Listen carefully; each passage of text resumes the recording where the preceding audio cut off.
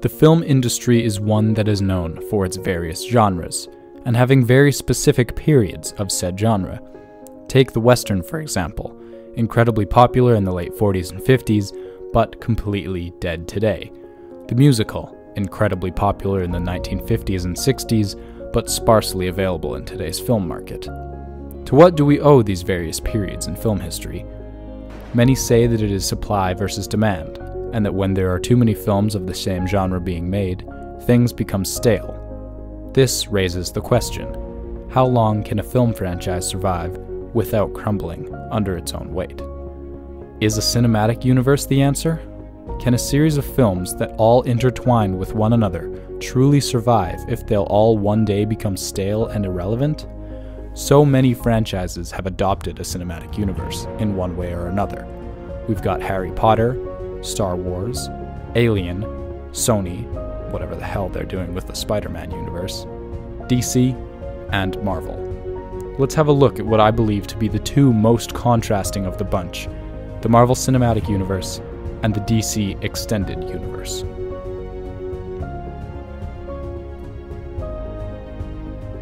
Marvel kicked off its cinematic universe in 2008 with the release of Jon Favreau's Iron Man, and has been going strong for nearly 10 years, releasing 3 films a year since 2016 and growing their roster to 19 films in total, ranging from intense spy thriller action flicks to epic space operas to incredible team-up films and hopeful origin introduction pictures.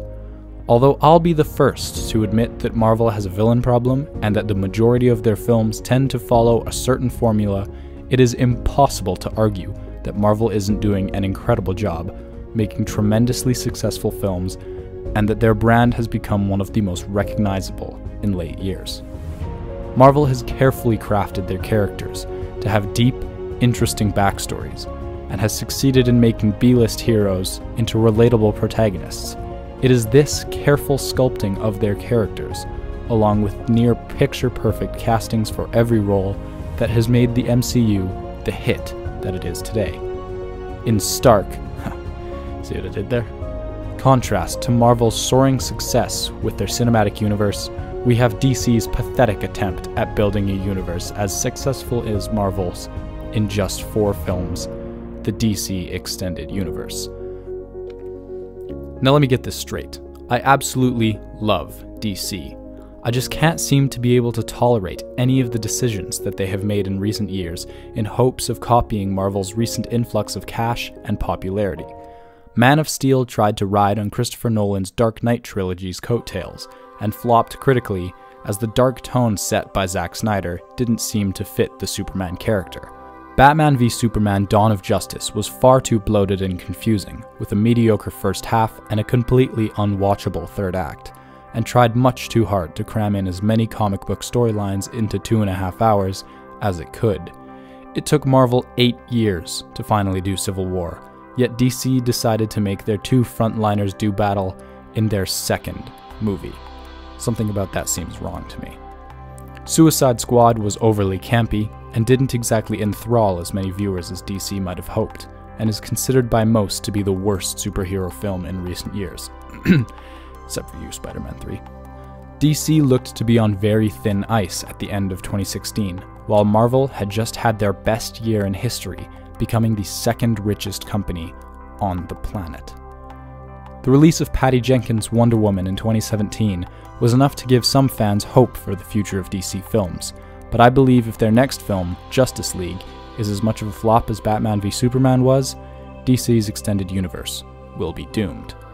How can DC improve to be able to catch up to Marvel? It's simple, really. Marvel spent a long time sculpting their characters, shaping them into interesting, dynamic characters that change in accordance to issues, and that evolve throughout the series. Take a look at the 2 frontliners of the respective universes, Iron Man and Superman. In Jon Favreau's Iron Man, Tony Stark starts the film as a greedy billionaire that cares for nothing besides himself and his money.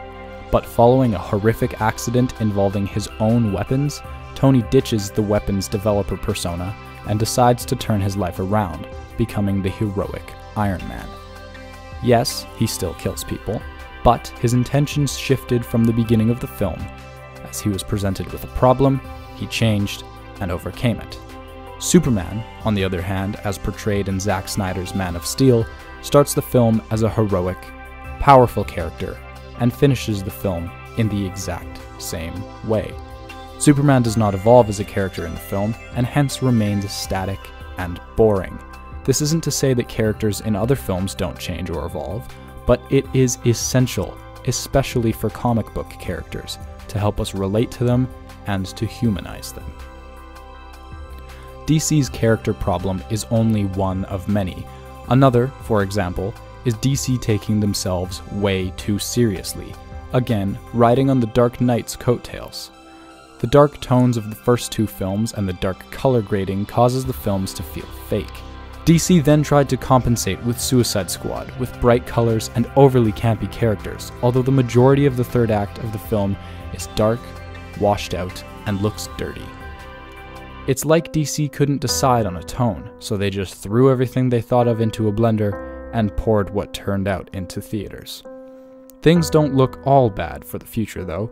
DC has movies slated all the way to 2021, and they are showing no signs of stopping, although they are being met with massive amounts of critical backlash. Hopefully, with so many films in their lineup, we'll get at least one outstanding one. Looking forward, I hope that future films such as Aquaman and The Flash turn out as great as Marvel projects like Spider-Man Homecoming and Thor Ragnarok. Both production studios have things going for them. I guess only time will tell as to which one wins the cinematic universe race. Thank you all for watching this first video essay. It is very short. I did not have a lot of time to record or to edit this video. I wanted to get it up as quickly as I could for you guys to watch and to enjoy for the weekend. So yeah, thank you guys for watching, and if you guys enjoy this style of video, please let me know and I will do my best to recreate stuff like this in the future. Thank you guys for watching. I'll catch you in the next one. Bye-bye.